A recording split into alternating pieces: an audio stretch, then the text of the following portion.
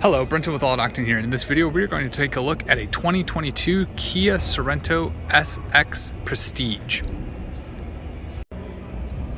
All right, so we've got a 2022 Sorento SX Prestige front wheel drive.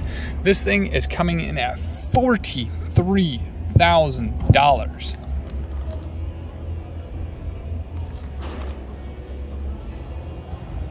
$43,000? That's like Palisade level. That's Grand Cherokee level. And it's only front wheel drive. Although I don't know what the Palisade was, but I mean, it looks really cool. So take a look at this. That color is amazing. The accents are awesome. Really cool looking, but $43,000 looking? Okay, let's find out. Let's go ahead and open this. All right, so this one does have a door. Normal latch, keyhole is in there. I guess if you had to pop the door off, that is always a nice thing.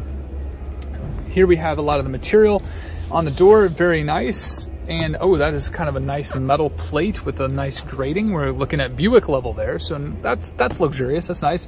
Looks like we have driver 1 and driver 2. And this pull handle feels a little flimsy, but the switches for the doors aren't too bad. We have the mirror controls. Inside, take a look at that interior. Fantastic coloring. Materials look very luxurious. So let's go see if a Kia is luxurious. Actually, that's quite comfortable. Got some headroom, and the seat isn't too bad. Everything again is power, can't do that. We have a ton of screens. Looks like there might be a screen here. Looks like there's a screen here. Big screen here for infotainment. Might even have had a screen burn. I don't know if you guys can see that, but there's kind of something there. All right, so we got climate controls. We got some switches for the climate controls. Maybe touch button. That must be why this is so expensive. We got some storage down here. We've got USB charging. We've got the heated seats and cooling seat switches that are right here. Okay, that can go closed or that can go open. We've got two square looking cup holders and then like a change tray. Center console has a little thing that can come in and out, not too bad. We've got drive mode dial, which is cool. We've got a shift boot. That's very nice. I do like that feature. Auto hold, I don't really know. That might be like a cruise control type thing. We do have some controls on the wheel itself, some upshift and downshift paddles. Turn signal shocks are actually very solid. I would definitely choose these turn signal shocks over a lot of the other ones that I've seen. They do feel quite well, quite sturdy. Steering wheel has a good feel to it. That does have some toggles and switches. Both of these are both a toggle switch and a button. You can push that in and you can push it up and down. So that's kind of cool to know. It looks like it's a 3-way button rather than just a 2-way button or a 2-way switch. This is actually really quite luxurious. Up top, we've got the mirrors, not too bad. It does have a light, maybe with even a dimmer on it, not quite sure. We've got the controls with some lighting up here. I think maybe it's just the fit and finish that make this a little bit more luxurious looking and feeling. It's got the sunroof. We've got other controls up there. I'm not quite sure what that does. Trying to see if there's any buttons on the mirrors. Doesn't look like there's any buttons on the mirrors. This will have a sunroof all the way through. It's probably where my height is coming from. It fits quite well. Line of sight, even though there's a hood in my way, isn't too bad. You can kind of see off the left and off to the right. This doesn't have too much in my way, so I can have a lot more space looking out here in my point of view. Again, looking out right isn't too bad either. The materials are very nice. It's got a nice pleatedness to it in terms of, though it does feel like it is vinyl. That is a nice touch. So we're gonna go ahead and head to the back to see what this is like in the back seat. I am sitting comfortably in the driver's seat. Again, all these cars I would definitely rearrange a little bit to just try to make sure I fit perfectly. But wow, straight up in the back here, take a look. Cup holder right up front.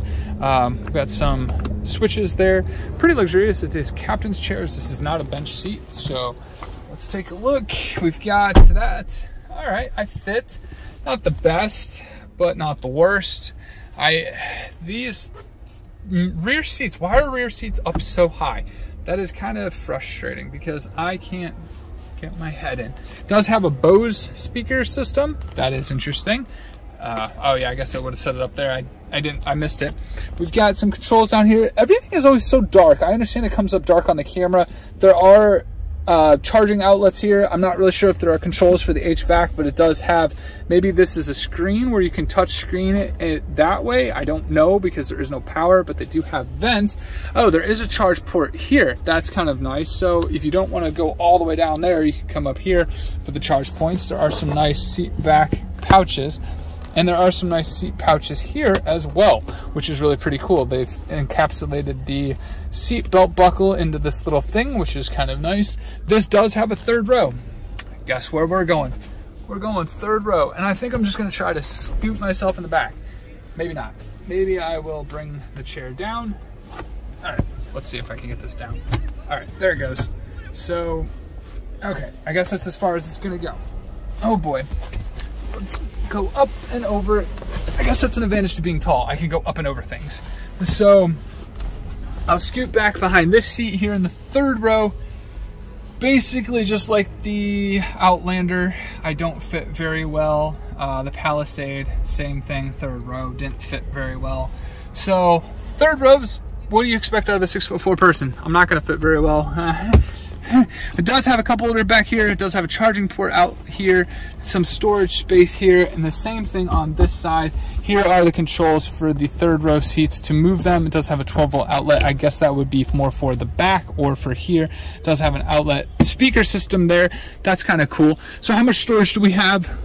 Basically slim to none. We're gonna go ahead and head back to the back and take a look to see what that is like, because we're gonna go out this side. Ow, sorry about that. It does have a running board. That made it a little easier to get out, which is kind of nice. All right, so let's go to this Sorento in the back. Oh, yeah, that is very little storage space. If we pull that up, we've got the jack and some cargo area. That's actually not too bad, fitting tools and stuff in there. But if you were trying to fit all 2, 4, 6, 7 people in this thing and then carry luggage on a long trip, unless they're children, no way.